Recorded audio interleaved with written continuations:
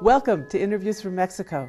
I'm Laura Carlson, and I'll be your host as we look at cutting-edge issues with the men and women who know them best, here on Telesur.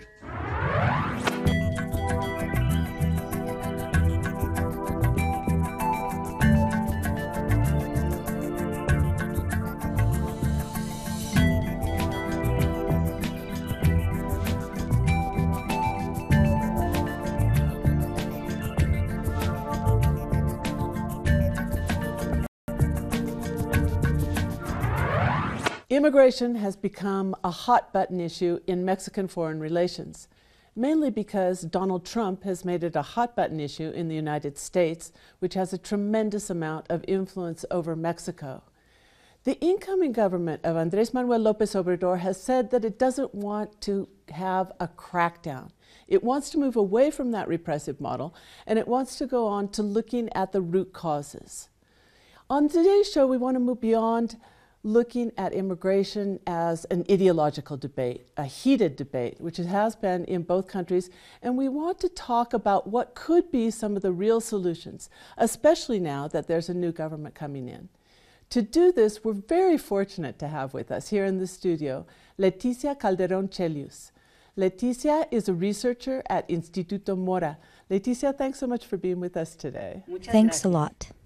Leticia, here in Mexico, immigration has become much more complicated. It used to be that when we talked about immigration, we were really talking about Mexicans moving to the United States in huge numbers and the kinds of challenges that they face there.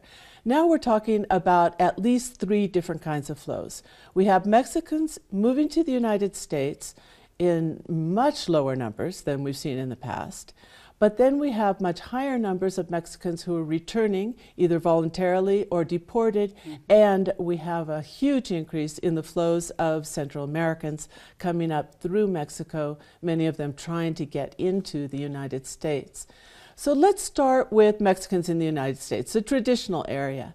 With the incoming government, what are some things that could be done to protect and defend Mexicans who are living in the United States and are finding themselves faced with threats from the Trump administration to a degree that we really hadn't seen before? One of the biggest problems that Mexico has is having an enormous Mexican community in the United States that doesn't have documents, a situation that over time has not only meant vulnerability for that population, but also for the country, because it has a very unequal relationship with the U.S. government, which became evident with Donald Trump and became much more harmful. The problem is that it's not an issue that Mexico can resolve directly, but it's an internal issue for the United States. What Mexico can do, and I think this is where things are advancing, is to create a whole new situation where, at some point, the parts of the Mexican populations that are really interested in returning to Mexico can do it, and at the same time, to pursue protection mechanisms at the diplomatic levels, at the level of human rights, where the Donald Trump administration has been on the borders, on the verge of violating those human rights. Even when, well, you can say that legitimately, in terms of law, they can make progress in some of the issues related to the rise in deportations that you mentioned. So it seems to me that a new political framework in Mexico is very good for the Mexican community that lives in the United States. Because if the narrative of their home country changes, that will also make them stronger in terms of the political demands they can make. And not just, let's say, in a context of asking for mercy, like asking not to be deported, or asking for amnesty, or make demands, but rather from a more empowered position to be able to say, we want to be here because we want to be here, because it interests us. It's our life choice, but we not necessarily because of this other discourse, which is, well, that we don't want to go back because it's a country with a lot of problems. That's always been the problem with the Mexican population in the United States, that the United States interprets this as a completely domestic issue, that they refuse to discuss it in terms of foreign relations with their closest neighbor, with Mexico, and that in that sense the Mexican government has had very little leeway to improve it. But when you talk about changing the narrative, are there specific specific tools beyond the discourse that could be used to create this sense of, look, these are people who are contributing to your society. These are human beings that under international laws have a right to be here and have a right not to be harassed, detained, deported summarily, some of the things, family separation, some of the things that we're seeing now. Are there real tools that the government could use to do that? I imagine that they are thinking, especially in the consulates. They told us that the consulates are going to become much more effective as defenders, not just in terms of social problems, which is fundamental, but also on a legal level. The problem here is that the level of legal defense has to do with U.S. law, and for that, we need lawyers who knows those laws. And we also need to incorporate the Mexican community in the United States to understand what exactly their demands are. You were talking about something that is very painful and very sensitive for the community, and that's the family separation. Part of the big drama, apart from the human drama, is the quantity of problems that these families confront when they need to, after the emotional shock and the psychological impact, to be able to achieve either reunification, because for separated families, that's what they want. Or in the case where the families decide to remain separate, for example, that the children remain in the United States, when the family decides that, to be able to have the conditions to be able to not face legal processes where many families have had to even lose custody of their children. So the Mexican government knows that information, but they haven't been effective enough, given that we have all the information to be able to know that. For example, judges in the United States sometimes judge a person because they didn't show up to their court date. Well, it's obvious they've been deported. These kinds of things, which are so obvious, what we're seeing is that Mexican government needs to raise its voice and deal with this in a much more open way, a much more generalized way, so that this kind of cases doesn't keep happening in the same way, so that when people want to reunite their families, they can do it immediately. Well, let's move to that category. I mean, first I wanted to say that it's important when you were talking about family separation, people think of these dramatic scenes at the border where families come across the border, usually Central American, and they're immediately separated. But there's that whole invisible part to it of families, oftentimes Mexican, who have lived in the United States for years or even decades, and suddenly, because of this aggressive policy of detention and deportation, they're without a parent. Their family is divided as well, and we have to take that into account in family separation.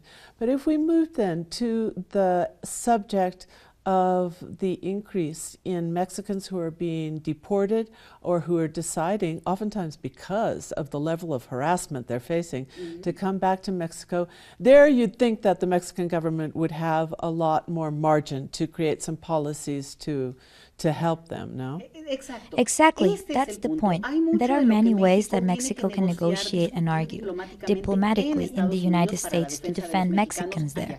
But there's one part that is absolutely a political decision by Mexico and the Mexican government and Mexican society, and that can't wait another day. I'm talking about when people are forced to return, or they plan to return to a certain extent, because when people don't want to move from the place they are, well, that's already a violation of their right to decide where to be and where to live and where to raise their children. And that, well, I say we have to separate it, because unfortunately what has happened is a pattern of returns that was much more violent and continuous with Obama than with Trump, in spite of his rhetoric. We know that very well. With Donald Trump, there have been returnees, but not in the numbers that we saw with Obama. So one of the questions is, since this new pattern of return became much more visible and in these much larger numbers, the Mexican government has had enough information based on studies by the government itself, as well as civil society and academia, to have a perfect understanding of these issues at hand. which can be resolved immediately. And with that, they can alleviate many of the problems associated with forced return. For example, there is a central issue in Mexico law, which is that we don't have universal identity documents. Yeah, the People right to suffer so identity. much because they can't, as I said before, after the emotional shock, after the pain, well, life goes on.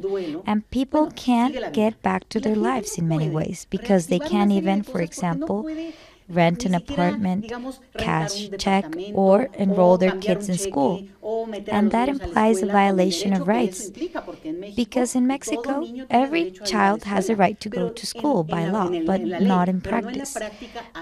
When they face this first obstacle, which is the lack of documents that I'm telling you about among the undocumented population in the United States, but they are Mexican citizens. Yeah. So what is very clear to us, and I would really like to emphasize this, is that in Mexico, an enormous country, a very rich country, Laura, it's the 14th richest economy in the world, with a lot of inequality, but a lot of potential. It's incredible that we haven't been able to resolve this. After 10 years of very visible returns, basic questions that would have been prevented a huge amount of pain for people, and a lot of the problems associated with the fact that the return is so feared and so painful. It's so difficult. Well, why do you think that is? I mean, is there a lack of political will to do it? What kind of obstacles are they facing? Because they're fairly simple, bureaucratic measures that could be taken to resolve these problems of the right to identity. And it's been 10 years, you say, so what's going on there? One part of it is that it's politically invisible. For Mexico, the issue of migration hasn't been a priority. It comes up when it's politically, in terms of countries, an issue that Mexico faces, and that's why Donald Trump really made the issue important in our country, because the government at the highest level had to confront such an aggressive discourse. But really, this has always been the tone of the bilateral relationship. The only thing is that it changed with the strong tone of Donald Trump. Now, this for Mexico, believe me, has had a positive impact for Mexico. Why? Because it forced civil society, public opinion, commentators to recognize that migration is an issue that is invisible in our country. Return, even though it has been happening in a sustained manner for the last 10 years, this current flow of forced return that's happening now, starting, like I said, with Obama, what it has really done is that because politically it didn't affect anyone, nobody wins or loses, no one is protesting for not doing it. Even though there is pressure and there are certain empowered groups, but really Mexican society made this issue invisible until Trump came along, right? That's the only positive element of this whole issue. Now, what is very clear is that there is a series of things that aren't going to change whether return rates go down or stay at the level they are at now. Things that aren't going to change. Like what things that aren't going to change? Well, there's still going to be return. That won't change. And the migratory dynamic between the two countries will continue because, well, our demographics are intertwined. It's one of the most integrated countries in the world, according to the relationship, the United Nations measures between the United States and Mexico. Do you think that the new government will have a different attitude? We're already seeing then a positive, ironically, effect of Trump to make the plight of these people who are coming back more visible within Mexican society. And we're seeing a slightly different discourse on the part of the government of Andrés Manuel López Obrador. Do you think that they will then finally step in and resolve some of these problems? Look, I just want to be very clear about this. Trump's impact is positive in terms of making the issue visible, but not in terms of the aggression, which hasn't been just rhetorical. The return has been, people have been spending a much longer time in jail in the United States before being deported. And well, I just wanted to make that very clear. Very important. And the other important part of the political change which is happening in Mexico and which will happen in a much clearer way in December, I think that it's positive in a lot of ways. First of all, because the issue of migration is on the agenda, starting with all the tours that López Obrador did when he was running for president. The issue was there. And that hasn't been the case in other presidential elections. It's only been the case in moments when, like with Donald Trump, when he became president and they had to respond in some way, and one of the worst responses was to invite Donald Trump to the country so that he could show off and become a president with an international appeal. With that photo in Mexico, which for Mexicans is an affront that we will carry for the rest of our lives. So, you know, it's a part of internal policy for us, but I think that it has a very powerful historical context. The other thing... He went back to Arizona and gave one of the most hardcore anti-immigrant speeches of his campaign the same day. Exactly. It's terrible, right? And well, it was part of what influenced his own career in the institutionalized Revolutionary Party to continue governing the country, right? But I think that the new narrative that the next government is bringing, the new government of López Obrador and his group, first of all, because there are a lot of people who work on the issue of immigration and know it very well, who are in the government, who are part of the government, and that's important. The other thing is that there is a very sensible narrative change. First, the issue is being talked about. That sounds unbelievable. People who are listening are probably going to say, what are you talking about? In Mexico, we don't talk about. We talk about it in a dramatic way. They make TV shows. They do news reports about certain moments. But when the story goes away, when it stops being front page news, the issue goes away. Right? Like the issue of the immigrant children, the drama of those children who are being detained, separated from their parents, that was a boom. It was an issue that scandalized and horrified us. But there's so much hypocrisy that is just goes away and no one remembers it. That happens with a lot of issues. But I noticed it with immigration because of how sensitive it is. So what we have here is that in the final analysis, a new narrative, a new discourse that recognizes the role that Mexico plays as a country that expels people, even though the number of Mexicans that leave has gone down, we can't say that Mexicans don't leave because the problem that would imply denying the problem. That's one thing. And the other is that we also need to recognize or to change, let's say, the equation of migration. If the country and its rulers recognize that part of the contemporary migration has to do with economic precarity and insecurity and corruption, well, that wouldn't resolve the problem overnight. But it would change the tone of the way migration has explained in our country. What López Obrador calls root causes, which he has always emphasized in terms of at least the long-term solution to immigration, which is also kind of a blow to this concept that Trump tries to sell and that has been part of the mythology of immigration in the United States for a long time, that people come up to our country without documents because our country is so great, you know, because they just like it and it's the best country. But here when we start talking about, well, what are the real reasons, and recognizing that a lot of people are in a situation of forced migration, then it opens the door to a whole kind of new area of policy solutions. Do you see them moving forward, and in what specific ways? Well, I see it in some very specific things. For example, in the fact of recognizing that in Mexico, there are areas that have historically expelled migrants, and that now with the violence, there is a new profile of migration. But also that we're recognizing a profile of migrants that are, well, in a certain way qualified. That contributes enormously, just like other sectors, to the U.S. economy. But to say it out loud, and not just in terms of speeches in the United Nations, but also in terms of programs in our country. And I want to give you an example of a case that is very interesting to me that the future president has talked about: generating conditions for development towards the southern part of our country, because that is one of the migratory flows that really expanded in the past few decades. And of course, it's happened because of issues of economic precarity. So that kind of change of stimulating the economies of the poorer parts of the country, it does have the intention of changing people's life conditions and migration. And the president-elect has said as much. And I want to emphasize it. It seems like a simple thing, but it's a totally changed change rhetoric in tone.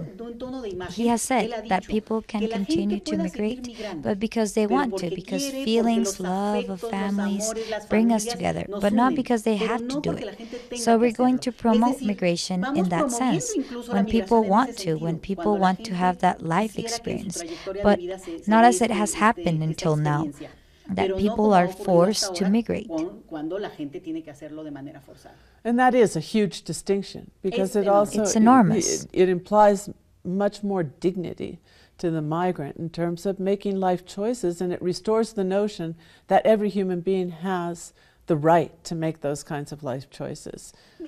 And there's another issue here that shouldn't be overlooked, which is the fact that for Mexicans who live outside the country, the fact that their country be a country that's respected, a country with an acceptable reputation on an international level, where it's not a reference point for corruption, for waste, for abuse, criminality, drug trafficking, well, simply by empowering people, empowering Mexicans, obviously those who are outside the country, that gives a new interpretations, a sense of dignity, a different reputation for their country, not only in folkloric terms, Laura, which is always a big part. You know, mariachi, our ancestors, the pretty parts of our Mexican culture. No, also the things that make us a country today, and with that dignity that we can have by changing the equation of what Mexico is today. So the culture has a big role to play in that too, and recovering and restoring. And culture and also political culture. I mean that you have a country to refer to that isn't just drug trafficking, but it's also a country that tries to get ahead, you know, that has decent leaders, that doesn't make you ashamed to say that it's your home country when you're in the United States. Well, not just a country you don't want to go back to for really unfortunate reasons like before. And that change also strengthens the Mexican community in the United States. You talked about then the new government beginning to take a much more precise view of where the zones of expulsion are, where are migrants leaving from, why are they leaving, is it by choice, is it by obligation? One of the programs that they've announced has to do with the border area, because between returns and people who kind of get stuck there because of the security build up on the U.S. border, we have a lot of migrants in that area, and they've been talking specifically about a program there. What would that look like? Well, I think that one of the areas that is included in the López Obrador's policy program has to do with changing parts of the economy in the northern border zone, and the kind of taxes that are paid there, and some very clear necessities that have to do with geography that has an enormous impact on the consumption of gas or issues like that because of the hostile climate. So, by contributing to a certain kind of development in these zones, which are receiving part of the flow, well, that also means recognizing that it is happening and not denying the fact. And I'm going to mention another issue, which is very simple, the issue of remittances. Here we talk about remittances in a very optimistic way about how remittances are going up and how they keep sending more, and our paisanos over there are sending more and more. And that is undeniable, an enormous contribution for our country. The problem is that what we've seen is that in 30 years, not much longer, remittances have allowed some families who receive remittances to break out of poverty. But it hasn't changed the structure of the places that receive remittances. And on the contrary, some of those places like Guanajuato, Michoacán, Zacatecas have had very powerful anti-poverty programs. And we have to ask, where is the money? If people are sending money, and they've also received money from programs like Pronasol and all those anti-poverty programs, what's happening? Here is that again. Corruption is sucking up, including remittances. If you really had remittances that had a real productive impact in the country, there will be parts of the country that would have already be highly developed as a result of remittances. And that's not the case. How does corruption affect just family-to-family remittances? Well, simply, well, first of all, you have these extremely high costs to send money, which end up diluting the benefit for families. But the other thing is that there is a, let's say, a very complicated aspect that is part of the Mexican political system of today, which is that the money comes in, but it goes through somewhere else. But they also get money from poverty programs, which at the end of the day, if you don't have potable water or you don't have a road to get to school or transportation, well, then that benefit ends up being nothing more than a little gift, a contribution that allows you to get through the month in a little better shape. And it's only for some people, but it doesn't have an impact on the quality of life of the population. And you could say, if they've been migrating for 30 years, sending significant amount for 30 years, and also receiving government support, you could have very developed areas, but that's not the case. Lack of infrastructure, a lack of productive capacity building. That's right, exactly. So then the question is, why aren't those areas reached? And the thing is, we need to get back to the root cause of a lot of these things, and it has to do with corruption. So by rethinking that and thinking about things in a different way, including remittances, that's an important change that we need. And that, of course, has been really the priority of the government of López Obrador in the campaign, and we can assume that there will be quite a bit of emphasis on rooting out that kind of corruption. Well, let's turn quickly to the problem, crisis, some have said, of Central Americans coming up through Mexico. We just talked about the northern border and some specific projects to increase development and the capacity to adapt to the changes that are happening there. The southern border's another story. One of the things we've seen recently is that there's a proposal on the table, Donald Trump to give an additional, because there's already been money given, $20 million to help Mexico basically crack down on Central American migrants and refugees on its own southern border, principally between Mexico and Guatemala. What's happening there, and what can we expect under the new government? Well, the current government, the Peña Nieto administration still in office, hasn't received, or in spite of the speculation that exists, has not accepted, because of the pressure from the future president, the nation's incoming administration, that money in exchange for deporting people. So there's a dispute. There's a lot of pressure because, of course, in the context of our relationship with the United States, you can't underestimate that pressure. And it's not a question of just standing up to the U.S. and trying to confront it with just discourse. It's a very complicated situation.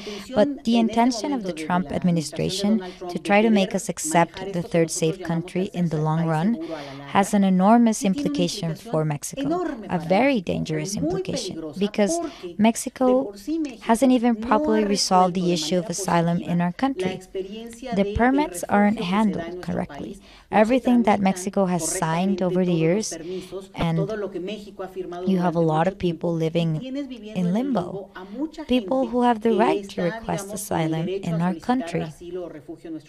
People who are coming from terrible situations. Of course, they don't come from they're not come to say hi. They're coming because of very difficult issues, very painful stories, and of course, many of them come from political, economic situations where all of these countries, like Mexico and the United States, have some responsibility. Absolutely. But I'm talking about Honduras, Guatemala, El Salvador, but the point here is that at the end of the day, the Mexican government can't accept that, because it's a situation that isn't really going to allow us to improve people's lives or make a commitment to something that isn't part of our plans. It is important to change the points of reference, but this is not the way we're going to fix the problems. And I think that, and I'm an optimistic in this sense, the future government that takes office in December is rejecting this possibility from the outset. Leticia, unfortunately, we've come to the end of the program. These are very important points that have to do with some real challenges for the new government. So I hope that we can talk to you again soon about how Mexico's doing on this vital issue for its future. Thanks so much for being here. Thank you, Laura. And thank you all for watching. We'll be back next week on Interviews from Mexico.